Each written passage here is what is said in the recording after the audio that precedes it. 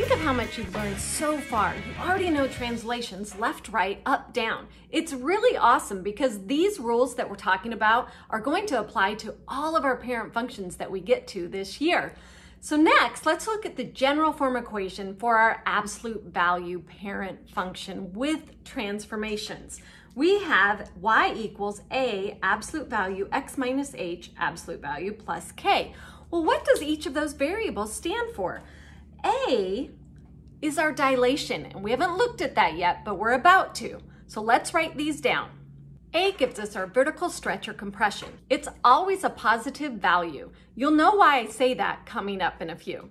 The other thing I want you to know is that we are multiplying by that A value, so we always refer to it as a factor. Factor, factor, factor. You should remember us telling you about factors before. Next, let's take a look at the H.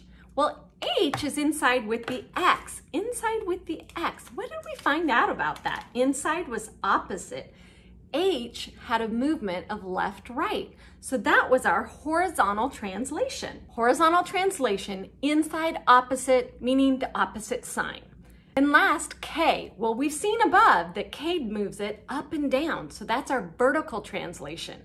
And remember, outside same. Remember I said A is your vertical stretch or compression, and it's a factor, and we always have it positive. Well, if it happens to be negative, it doesn't mean we have a negative factor. The negative means something else. It actually means we have reflected. So that's where we get our reflection across the horizontal or vertical axis. Remember that. We'll have some examples coming up soon. Another connection we can make is what's our vertex, just looking at that equation. H is our horizontal translation, and that of course gives us the x coordinate to our vertex. And then K ends up being our vertical translation, and that ends up giving us our y coordinate to the vertex. Along with that, where is the axis of symmetry? Well, it's always at that x coordinate of the vertex. So I can go ahead and say x equals h for the axis of symmetry. The other thing we know from the vertex for absolute value graphs is the min and the max. And the min and the max value comes from the y coordinate. So you haven't seen a max yet, but it's coming up. Last, I mentioned that earlier, our a value is always reported as always positive. And what happens if it happens to have a negative in front of it? It's a reflection. That's why we always report that A is a vertical stretch or compression by a factor of whatever the positive is. And then if there is a negative, we're going to be talking about how that shows up and what words to use if A happens to be negative. Let's continue graphing absolute value functions. Look at this one, 0.5 times the absolute value of x. Well, we know that this 0.5 is in the A's position. And remember, the A value is a vertical stretch or compression. So you think multiplying by a factor of 0.5 is going to be a vertical stretch or a vertical compression? Well, let's make a table of values to make sure we're on the right track here. So I just chose some generic points, some negative values and some positive values that I'm going to plug into this function.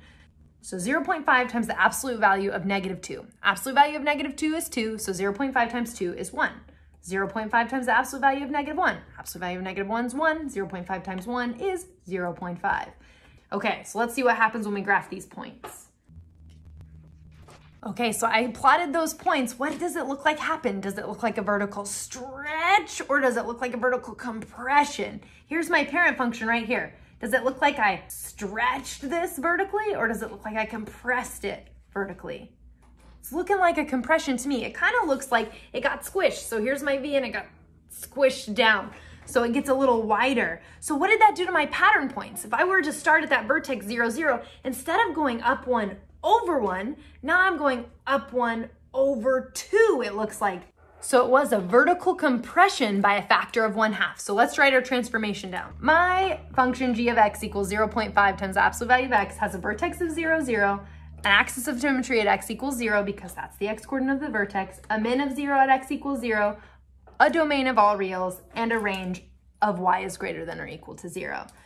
Again, that 0.5 was that a value, and we figured out that it was a vertical compression by a factor of 0.5. So let's try this next one with a 5 as the a value.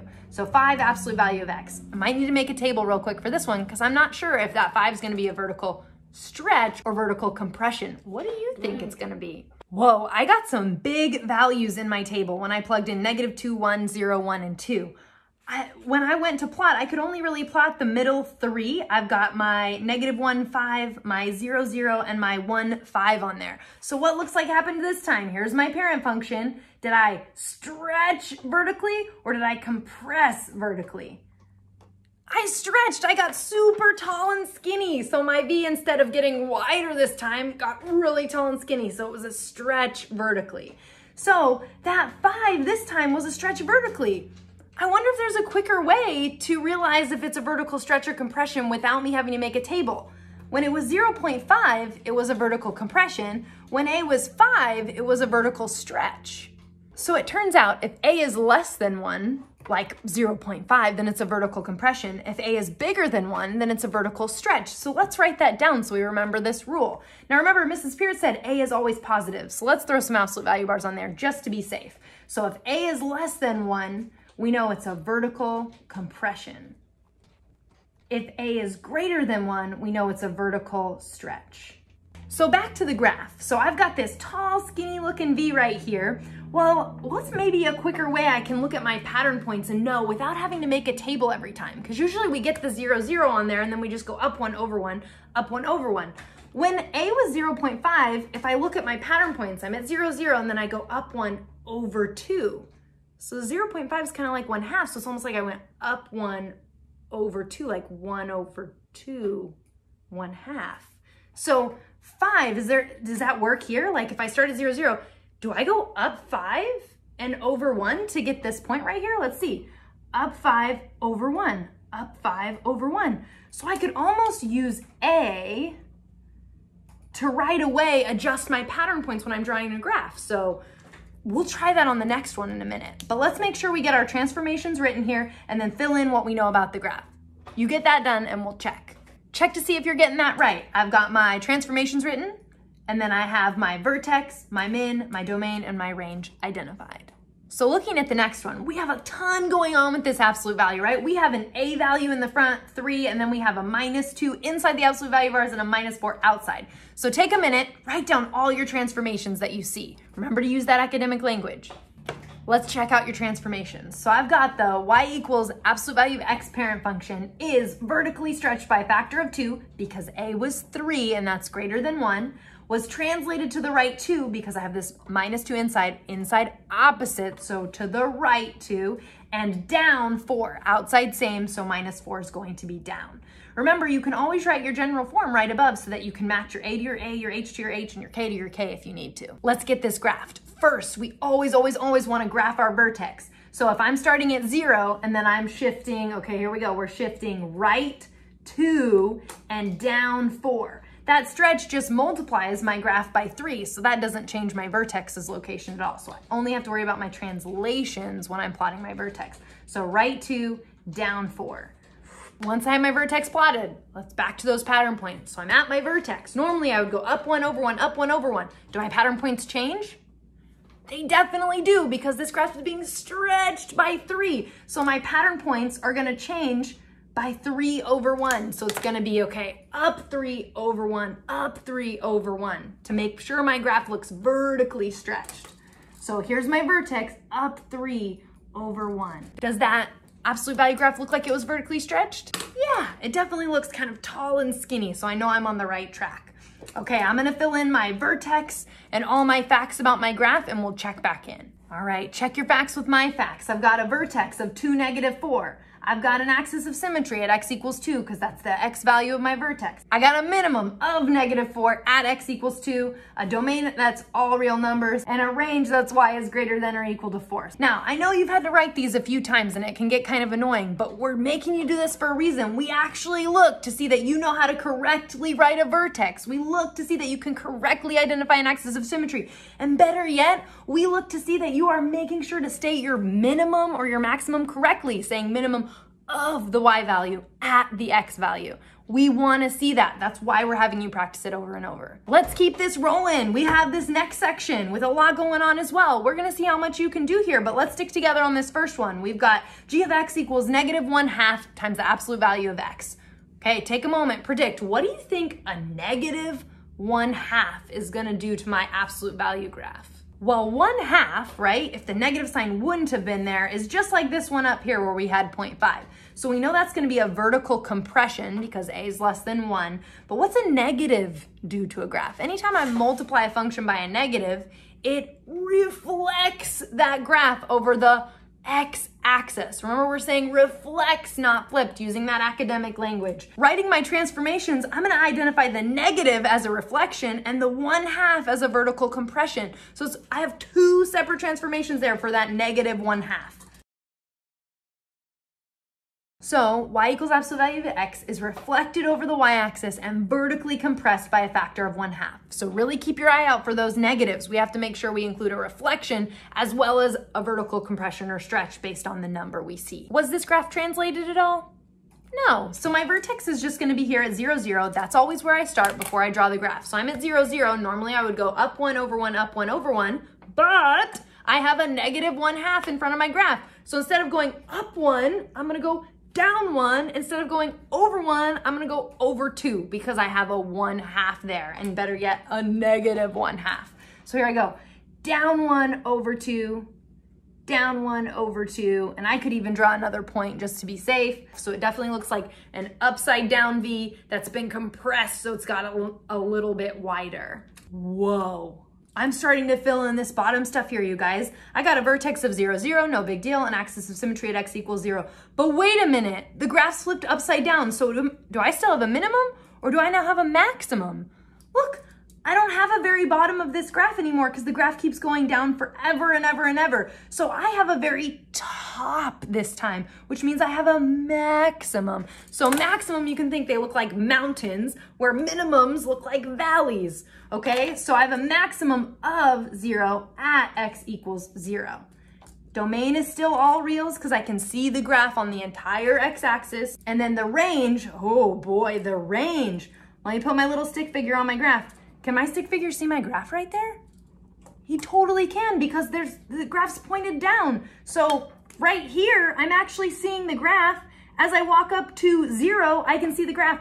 The second my stick figure pops above 0, I no longer see the graph to the left and right of me. So my range this time is gonna be y is less than or equal to 0 instead of greater than or equal to 0 because it's everything below 0. So when I write that in interval notation, I'm gonna start at negative infinity because that's actually where I start seeing the graph and travel to 0. So I'm gonna have a parentheses on my negative infinity because we never actually reach negative infinity.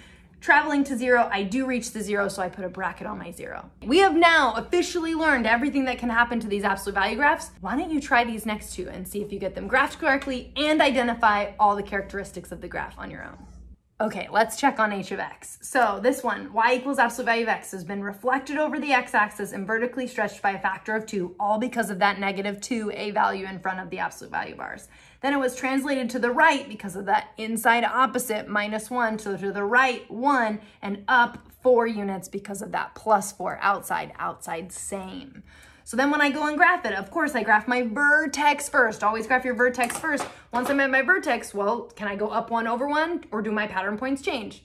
They changed because of that a value. So instead of going up 1 over 1, I'm gonna go down 2 over 1 because of that -2. So down 2 over 1, down 2 over 1. So I get that upside down V because it was reflected, and it also looks a little skinny because it was vertically stretched. So my vertex is 1, 4. My axis of symmetry is x equals 1. I have a max this time because it looks like that mountain shape, right? So the tippy top is 4 at x equals 1. The domain is all real numbers. And then I have a range of y is less than or equal to 4 because since it's a max, it's everything below that max value for my range. Y is less than or equal to 4. Last function, j of x. This one, absolute value of x, is reflected over the x-axis because of the negative sign, vertically compressed. Make sure you said compressed by a factor of 2/3, right? 2/3 is less than 1, so it's a compression. Translated left 2 and down 3. So that leaves me with a vertex of -2, -3. So that makes my axis of symmetry x equals -2. a max of -3 at x equals -2, and then a domain of all real numbers. And since I have a max, a reflected graph here, my range is everything less than that max value, so -3 or equal to it. My graph, I plotted my vertex first. My pattern points changed because of the -2/3 that's in front of my absolute value bars. So I went down 2 over 3, down 2 over 3 to draw my upside down or my reflected absolute value graph. Now, what if we start kind of like with the answer and we want the question, meaning I have the graph, what's the equation? I'm going to write down the equation just so I keep in mind all of the pieces that I need to have when I write it. So A, absolute value, x minus h plus k. Well, let's take a look. Tracking the vertex, I can tell that it's been translated to the right 2 and down 2. Next, let's see if there's an A value. I know it's not reflected, so I know it won't be negative in front of that. Looks like I would go up 1 over 2, up 1 over 2. So A seems to be a vertical compression by a factor of 1/2. I kind of know that too because it's gotten skinnier, right? Vertex is at +2, -2, and our dilation A is a 1/2, and there is no reflection, so my equation is going to be y equals 1/2 absolute value x minus h, so minus +2, inside opposite, plus k. Well, in this case, k is a negative, so I'm actually going to write -2. So inside opposite, outside same. Does that track and seem to be right? Okay, how about a little bonus learning? Putting some concepts together. Remember, we've already done solving absolute value equations, so I wrote down absolute value of x equals 2, which of course we know x equals 2, x equals -2, because it's 2 units from 0. But let's look at this graphically. I'm going to set the left-hand side of my equation, y equals absolute value, and then the right-hand side of the equation as y equals 2. Let's graph those two equations. We know the first is just our parent function, vertex at 0, 0, up 1 over 1, up 1 over 1. So there's our parent function, y equals absolute value of x. Next, I'm going to graph the line y equals 2. Well, y equals 2, that means it cuts through the y-axis, and all values on my line are y equals 2. So there's the line y equals 2. Now, what's the solution? Meaning, which points do they have in common? So look how nice this is. When the output is 2, what are the possible values for x? -2 and +2. So another way to think about this, not just on a number line, but thinking of it in a 2-dimensional plane. What a big lesson. Absolute value, the parent function. We've got this.